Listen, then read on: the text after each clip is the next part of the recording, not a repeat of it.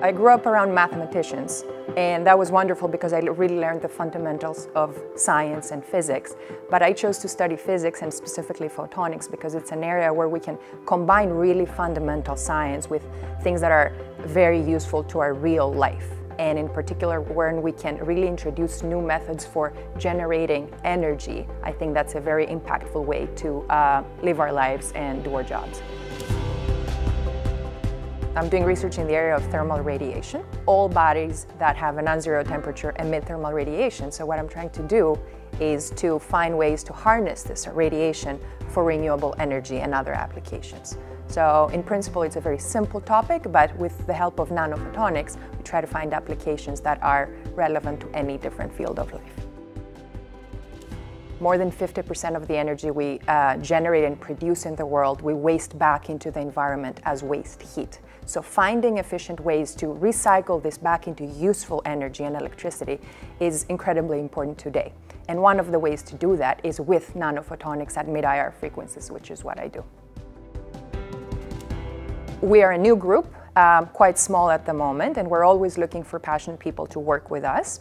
I came to Spain from Stanford, and before that I was at Caltech, so most of my academic friends are in the US. Now I'm making friends in Europe, and I'm very passionate about sending my own group members to maintain these friendships and collaborations with people all over the world in the US and within Europe.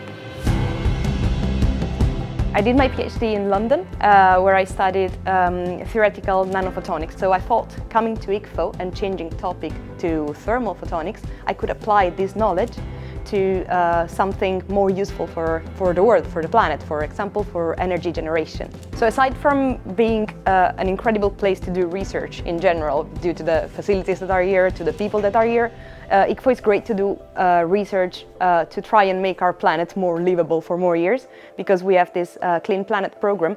I like the fact that I can use the most fundamental ideas into applied world, and which could concern the current crisis that we have in terms of energy.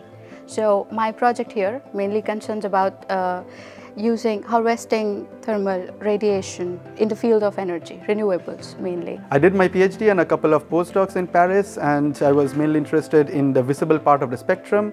However, given the main crisis that we have at this moment, which is energy and early detection of diseases, we need to look at the mid-infrared part of the spectrum, and that is what our group is working on. That is what thermal photonics is all about. It's about new materials and characterizing and getting new devices that will help the mid-infrared part of the spectrum. I'm really interested in working on energy applications because of the climate crisis. And thermal photovoltaics has many kinds of applications for energy, but one of them in particular is that of thermal batteries, where the idea is to store the electricity as heat and reconvert it on demand as electricity using this technology. So the way my group works is that someone is responsible for a single thing. That could be an instrument, that could be a software tool, that could be a specific method that we are developing, so that we're all working together rather than having a hierarchical structure, which I think is the best way for people to learn and also become independent leaders.